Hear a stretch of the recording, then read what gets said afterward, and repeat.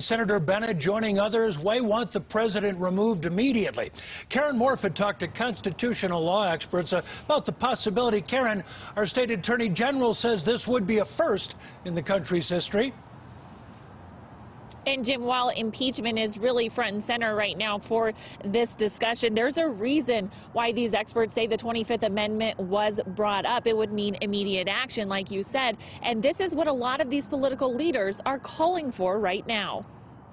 As the dust settles on Capitol Hill, the focus has turned to next steps. And while impeachment has taken over the discussion, the possibility of invoking the 25th Amendment remains. It's not something we've ever seen before. It's now on the table for good reason. Colorado Attorney General Phil Weiser, also a former law professor, says it was put in place should an active president's ability to perform necessary duties come under question. And it provides a procedure where the cabinet and the vice president can, by a vote, determine a president is unfit to serve. With only weeks left in the president's term, many question why now and could it make an impact? The great advantage of Section 4 of the 25th Amendment is that it allows for an immediate transfer of power to the vice president. The answer is yes. CU professor Paul Campos says the short timeline makes it a better option than impeachment.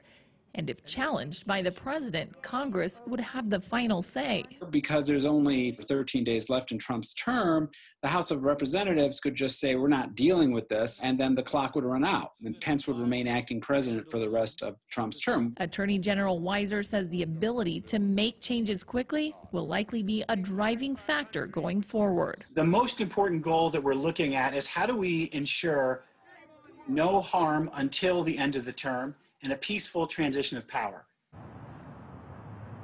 Now, even if a majority of the cabinet did agree to invoke the 25th Amendment, it would have to include Vice President Mike Pence. He is going to have to sign off on moving forward on invoking the 25th Amendment. For now, we're live in Denver. Karen Morfitt covering Colorado First.